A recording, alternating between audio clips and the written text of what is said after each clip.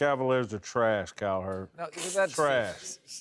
Trash. Does this diminish LeBron's legacy in any way? First of all, do you remember Pippen's Houston years or Favre with the Jets or MJ with the Wizards? We don't remember Tragic Johnson, which he was for a year. We celebrate that we remember Favre with the Vikings for an hour and the Packers for years. We're not going to remember this. It's January. I'm going to remember it. It's the lost year. I'm going to remember it. What are you going to remember? You know what I'm going to remember? What? I was watching Undisputed this morning. Skip Bayless said something. My head exploded. Head exploded. Since Christmas, LeBron James has the worst plus-minus in the league. Everybody in the league. And you don't think I'm going to remember that? Did Michael Jordan ever? Did Magic Johnson ever? Larry Bird ever? The worst plus-minus in the league. That's intentional.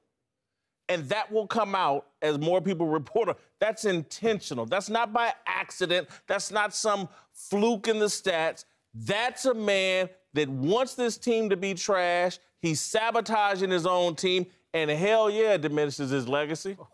First of all, Isaiah Thomas actually was dead on accurate with his assessment of the team. They were playing really, really well. And I flipped the channel. And then I turned back and I said, what was going on? And then they started playing iso ball and very selfishly. The crazy thing about it is he's the only one speaking the truth in the room, but because he doesn't have the sweat equity with everybody else. Why are you dodging? Huh? We got a question on the table. Answer. Well, look. Diminish his legacy. I do think in the short term it does, but in the long term it does not. Because here's what happens. When he left Cleveland last time, they were terrible. When he left Miami, they were terrible. When he leaves this team, they'll be terrible, and yet he'll have been to all these NBA finals. What's the argument against Michael Jordan as opposed to LeBron James? It's that when he left and he goes and plays baseball, they go to the Eastern Conference Finals anyway, right? So I think long-term, people have a short-term memory, Jason. They do. You're right, but they will forget about it. I'm sorry. I'll go. Let me take it. Whitlock, very prisoner of the moment. Yeah. Okay.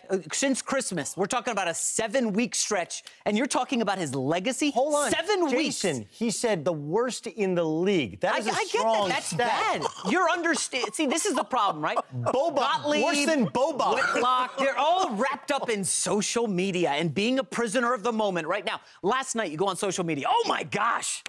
Orlando crushed the Cavs. Do you guys remember any Michael Jordan losses when he came back from baseball? First of all, do you remember any at all? Jason, deal with what I said. I didn't talk about their loss last night. I talked about a man that's going to have on his jacket the worst plus-minus since Christmas of anybody in the league, and you're comparing it to Michael Jordan. No one remembers. Hold on, wait, Colin. Wait. Let me respond. Kobe that is going on the back of his jacket. You know what's on the front? Down 3-1 against the greatest regular season team in NBA history, and he brings them back and has a triple-double in Game 7 and they win the Your bigger finals. point, which is, I didn't think about it, but it's interesting that he's sabotaging the year. Yes. Thank you. Now. I would generally not buy into that conspiratorial nature. That's not my nature, okay? I go home to a loving family. You go home to these crazy ideas. Yeah. You can be that way. That are right. Sometimes. But I will tell you this. I, from a source I trust, was told today that the Gilbert-LeBron relationship is awful.